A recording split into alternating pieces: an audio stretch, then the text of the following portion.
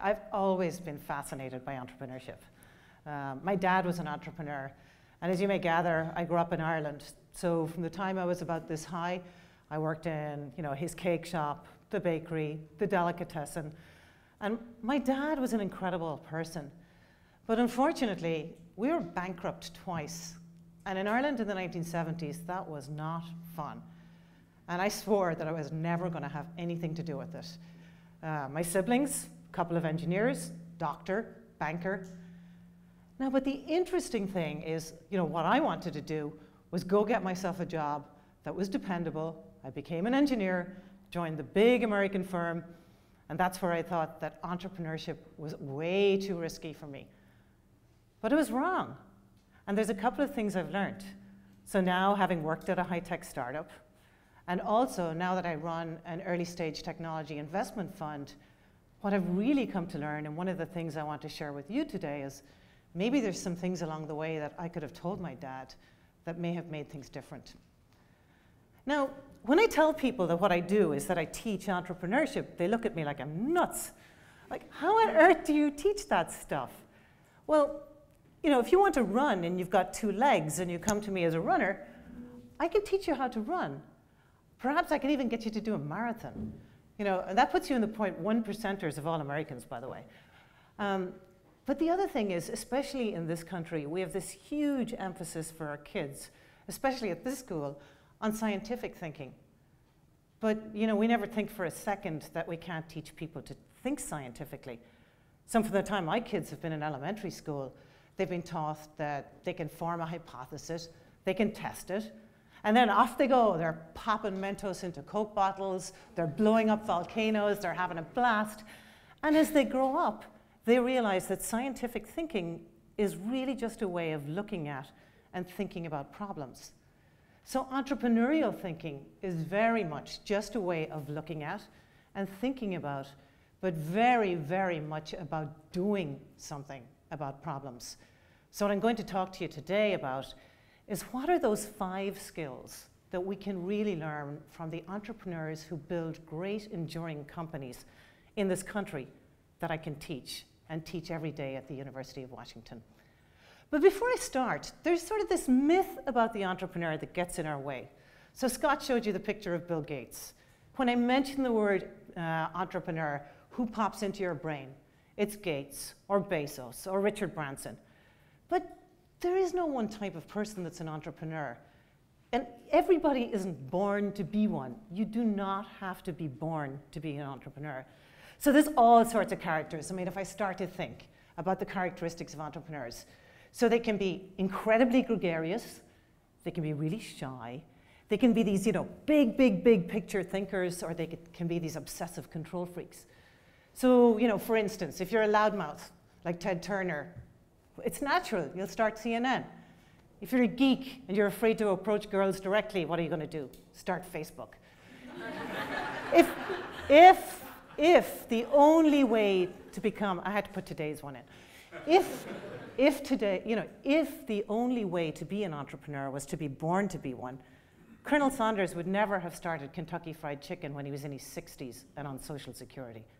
But the myth, right? The myth starts something like this. So Shannon is an entrepreneur. Shannon wakes up in the middle of the night, brilliant idea, the light bulb goes off. You've seen the cartoons. Next morning, what Shannon does, she gets up, she writes down everything she knew, she contacts a patent attorney, hires this ace team, they write this amazing kick-ass business plan.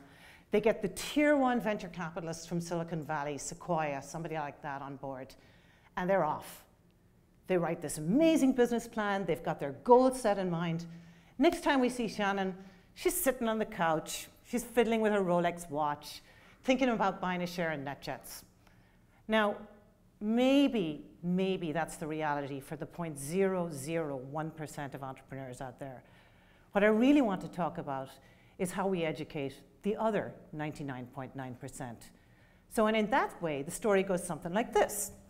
Again, we have Shannon. Shannon's an entrepreneur. Shannon loves food. She's always wanted to open a restaurant.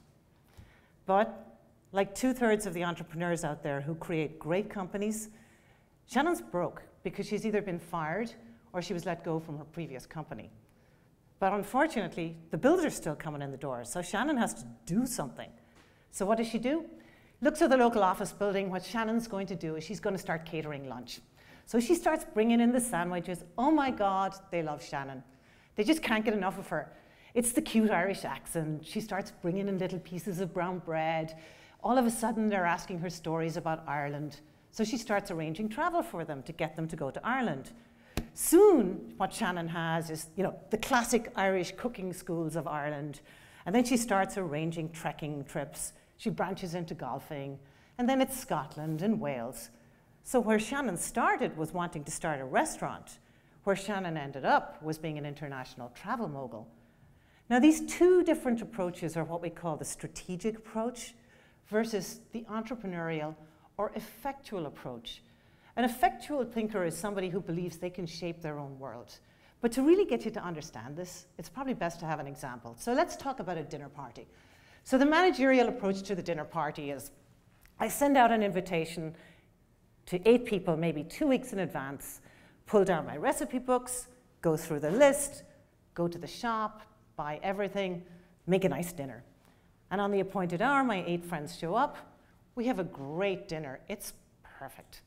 Now, the entrepreneur, on the other hand, is somebody who's totally comfortable with the idea of charging into somebody else's kitchen an hour before 8 people are going to show up, and they start opening cupboards.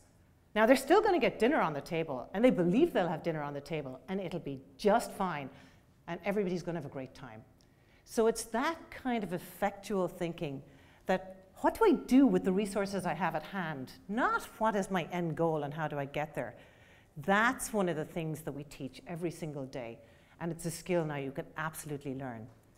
Now, you might think that the strategically managed approach, the ordered approach, is far more successful. Absolutely not. So one of the classic studies that was done on the entrepreneurs who built the greatest enduring companies, 18 of them in this country, in Built to Last, what they looked at was only 3 of those 18 were started with a business plan and the goal in mind. The other 15 were the let's try lots of things approach that really is that effectual thinking that we teach. So case in point, Hewlett-Packard. Hewlett-Packard was started late in the 1930s when Bill Hewlett and Dave Packard get together. All they had was $538 and just the knowledge that they wanted to start a company together, but they didn't know what it was going to be. First product, they did a line fault detector for bowling. Probably never heard of it, right? The next thing they did was they came up with a sort of clock mechanisms for telescopes. And they were right on the way into their next hot idea, which was an automatic flusher for urinals, when, as serendipity would have it, another young entrepreneur, Walt Disney, was around. And what Walt Disney at the time was doing was he was creating this amazingly musical cartoon called Fantasia. And the thing that Walt Disney needed was some sound equipment to test the sound quality in the studios and in the 12 cinemas where he was going to screen it. So, nevertheless, they stopped working on their automatic flushing urinal, and they created the first 12 audio oscillators that they sold to Walt Disney.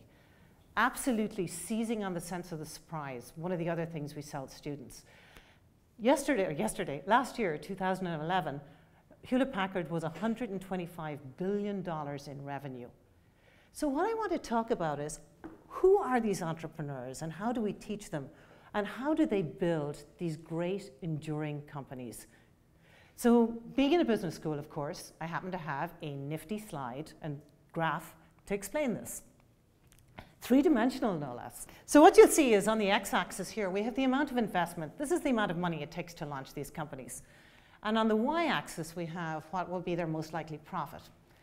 And on the z-axis is the really, really interesting one. So this is a measure of the level of uncertainty in the market. So to put this in context for you, in the United States Business Census, the last one that was done, there are about 30 million companies in the United States. Of those, fewer than 5% ever make more than $1 million a year. So those are the companies that are what we call in the bottom corner here. Those are the low-risk kind of companies, those sole entrepreneurship type companies. These are the lawnmower businesses, the hair businesses. So because they're really, really low risk, consequently, they've sort of a very, very low profit potential. They're not the ones we're interested in. What we're really interested in are who are the entrepreneurs that are going to create the companies that are going to become the corporations like Hewlett-Packard, like Boeing, and Disney, all the companies that were in the study. So the entrepreneur in this case is not a person who's starting a lawnmower or real estate business. They start off in this back left-hand corner here, which I call the heads I win, tails I don't lose too much. Now remember, these entrepreneurs are incredibly successful though. The case study for these was the Inc. 500 list. Now what the Inc. 500 list is, it's the 500 fastest growing private companies in the United States. And these are not small companies. They only have 4 years of track record in general, but their average revenues are between 15 and 20 million. Their growth rates, even at that revenue run rate, are about 1,000% a year. So these are incredibly successful companies, all started by entrepreneurs. The vast majority of them start, as I said, in this back left-hand corner. Like Shannon, they've either been fired or they've lost their previous job. So 2/3 of these people are fired. They have to get out there and just do something, anything to get things going. And because they don't have a great idea, nobody's prepared to put any money in them. This is not Shannon and her crack team with the great, brilliant idea. 70% of them just replicated something they saw at their previous employer. And 40% of them never wrote a business plan. The next 20% said they had something on the back of a napkin. So the second thing they have to do, the first thing they have to do is do something. The second thing they do, because they have no money, is they've got to beg, borrow, steal, con people into giving them resources. Fantastic example here. This great entrepreneur I worked with called Christy Marshbanks had a company here in Seattle called CTAB Software. And what they did was they created inventory analysis software. No money, no budget, couldn't afford to travel, looked out the window, and they saw Bartels and went, aha! Walked into Bartels and said, just please, give us one company's worth of inventory information for the weekend, and we'll come back and we'll show you what we can do. Monday morning comes around and they march, talk to Bartels. Bartels are wowed. They really are. And they said, okay, take all 50 of our stores and show us what you can do. At which point Christy says, well, not so fast. We don't have any machines and we don't have a data center. So of course, a beautiful relationship is born because Bartels immediately says, okay, well, what we'll do is we'll fund the data systems if you can do this level of analysis for us. Now, two things happen here, and this is very important. The first thing that happens is, Christy has brought these resources on board for nothing, but the second thing that happens is she has now started transitioning all this way down to being a real corporation. She's no longer in this heads I win, tails I don't lose too much quadrant of our graph. Not at all. She's got a marquee customer on board. She's got a lot to lose now. And the stakes only get higher as you traverse, you wake down here. So by the time you're a corporation, you've got to be incredibly careful. And so what you do is you spend lots and lots of money to buy down that uncertainty. But of course then, you've got to have a much higher potential profit to make that worthwhile. So when you're Fred Storm Door and Motor Car Company back here, and you launch the Edsel, well, it's not actually this great big deal. On the other hand, if you're Ford Motor Corporation, what happens is you've got 2,500 people who are driving those cars who could be killed. So that's what. Now, in business education, the piece we excel at is down here. We got this piece nailed, all right? We can teach people to be managerial thinkers. We teach them how to analyze a market, how to create an environment that they can take care of that uncertainty, how to create an operations plan, how to write a budget. But the piece in entrepreneurship education that we want to excel at is how do we create these amazing entrepreneurs that are going to create these enduring companies that are the true job engines, the gazelles of the economy in this country. So the 5 things that we teach students that are critically important is the first one, as I've talked about. Get out there and just do something. So what we do is we put students in a class where in the course of 10 weeks, they don't have to just come up with a business plan. They actually have to launch a company, borrow some money from us, and get real revenue-producing customers. We get them out there. The second thing that they have to do is figure out how to get those resources on board, because we only give them a couple of $100. And what they have to do, and soon what you see is they've press-ganged their fraternity brothers, their sorority sisters, they've got their parents packing boxes for them, they've nailed everybody on the entrepreneurship advisory board to work and help them. And that's pretty amazing. So they really learn how to get those resources on board. Now, the third thing they have to do is, remember, they have to learn how to embrace surprise. You know, if it's a freezing cold day and they started out selling lemonade, they need to go home and get a thermos and start doing hot chocolate instead. And the fourth thing, and this is one of the things, as I said at the very beginning, I thought it was all about risk. Great entrepreneurs do not take huge risks. Remember, the vast majority of them start back out here. They've got nothing to lose. Great entrepreneurs do not take great risks. What great entrepreneurs do is they minimize the downside of any of that risk. So when Richard Branson, already an incredibly successful entrepreneur, was going to launch Virgin Airlines, he had it written into the contract with Boeing that at the end of the first year, if it didn't work out, they were going to take that airplane back. So one of the things we teach students to do is it's about minimizing your downside, and that's very important. But the final thing we teach students to do, and this is key, is we teach them to be those effectual thinkers. We teach them to believe that by running this company and giving them the money, two things happen every single year. The first thing is that the fund that we use it only started as a $5,000 fund. This fund that we give them money from makes money every single year, so they pay us back. But the second thing that happens is they're bitten by the bug. They absolutely learn how to see themselves as people who are the pilot in command. They are running their own business.